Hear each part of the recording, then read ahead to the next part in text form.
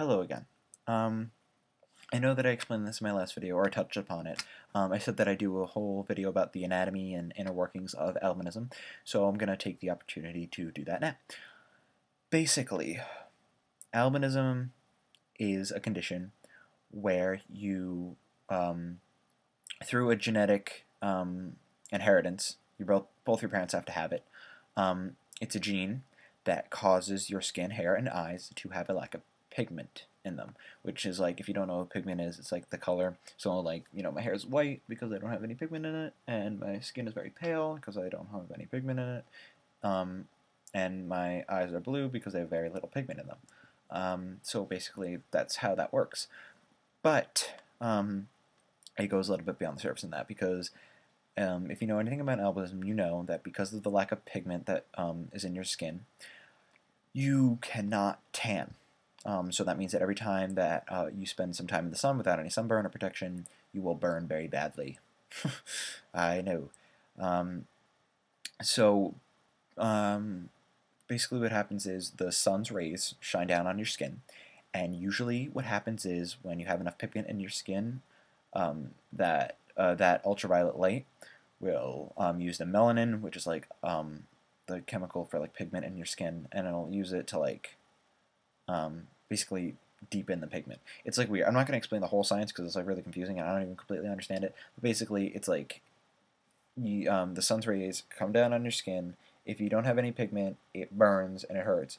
But if you do have pigment, then it'll like make it darker and it won't hurt as much, because it's not like, because some of the melanin is like absorbing the energy and turning it into a tan instead of turning it into a burn. Basically, I mean, that's not the full scientific, but like I said, that's just to understand it. My eyes. People think that people with albinism have bad eyesight, and you're right. We do have bad eyesight. Yeah. But it's not it's different for everybody.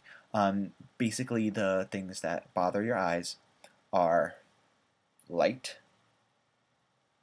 Let me just address that. Light. Okay, so pretend this is like a cross-sectional view of an eye. So this is, actually, wait. Right, cross-sectional view of an eye. Good.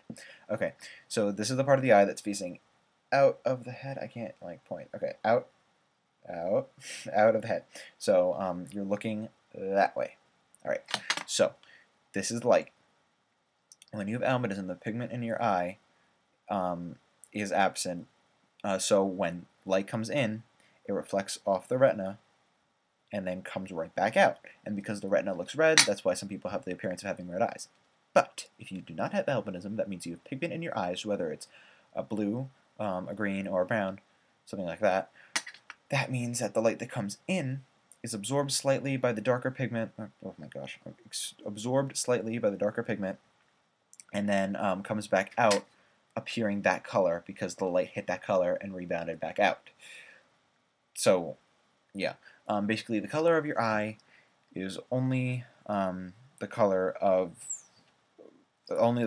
that absorbs the light in your eye. It sounds weird, but just think about it. It'll make sense eventually, I hope. Also with albinism, because the lack of pigment means that the filtration of light is much less. So we are very sensitive to light. We are photophobic, which basically means that we're not afraid of pictures, which is what I first thought it meant. But it means that you are sensitive to light visually. So that means that when the light comes down from all angles, it won't be absorbed, and instead it'll seem much brighter than it would for someone who does have pigment that will absorb the light better. So basically, the absorption of light is worse, and then light seems like it's coming at all angles. So that's why when you see someone with albinism in the sunlight outside, especially in the summer when it's bright out, they will be wearing dark glasses because the light, the sunlight bothers us. I always wear sunglasses when I go outside. So, yeah. What else? There are also other medical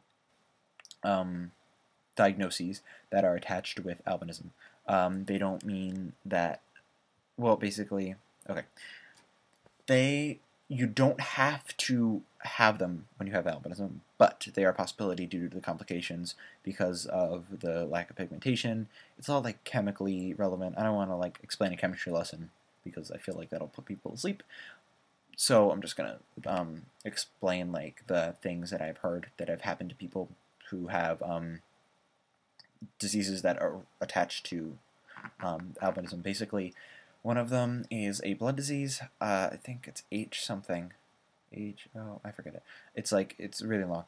But it basically means that your blood doesn't clot very well. And I know that there are a lot of different diseases for that mean the same thing, basically. But it's just because of the way that your blood is different chemically. It doesn't have the same plasma, right? Oh my, it's been forever since I've taken bio. It's been like 2 years, and I've already forgotten most of it.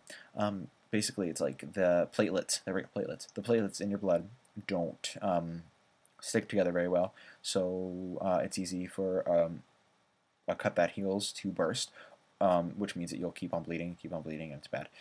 Or it means that a cut won't really heal that very well at all. So basically, you have a bleeding problem, and then you have to be put on different medications and eat certain things, and it's a pain. None of the people that I know have had it, but I know it exists. So, knowledge. Anyway, the next thing is that I've heard that people have had digestive problems. I don't know how this is tied to albinism, honestly. I don't know how it works. So, I don't know if it's actually... I mean, I've heard of people who've had it, but I don't know if it's a coincidence or not. So, there you go. But there are also a lot of... What is it? What's the word I'm looking for? Oh, there are also a lot of diseases that you can get due to albinism. It's not like paired genetically with it, but it's basically because you have albinism, you're more susceptible. So the obvious one is skin cancer. That's why that you will see people with albinism spreading sunblock all over themselves during the summer, especially when we're outside. Well, only when we're outside, but whatever. But because it's so that we don't absorb the rays that our body can't absorb, and then if those rays are let into our skin with any sort of protection, it'll basically eventually lead to the mutation of the formation of skin cells, which is what causes a tumor or a melanoma, which will cause skin cancer, maybe. So it's basically like a possibility. It may not happen, but we're definitely way more susceptible to it because our bodies can't deal with the different UV rays in the air from the sun. So that's how we deal with it, with sunblock. Lots of sunblock. Actually, do I have some? Yes, I do.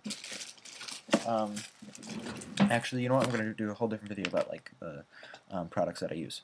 So I'll save that for another video. Yeah, this is strictly medical stuff, as I've said. So I think that about covers it. Yeah, if you know of any other medically relevant things that are associated with albinism, or things that you have questions about that are associated with albinism, just any questions in general, as I've said in my past videos, please leave a comment in the not subscription box, the comment box below. Please subscribe, and soon there will be more videos out about different topics and different Q&A videos, depending on the questions that I get. Alright, I'll see you guys soon.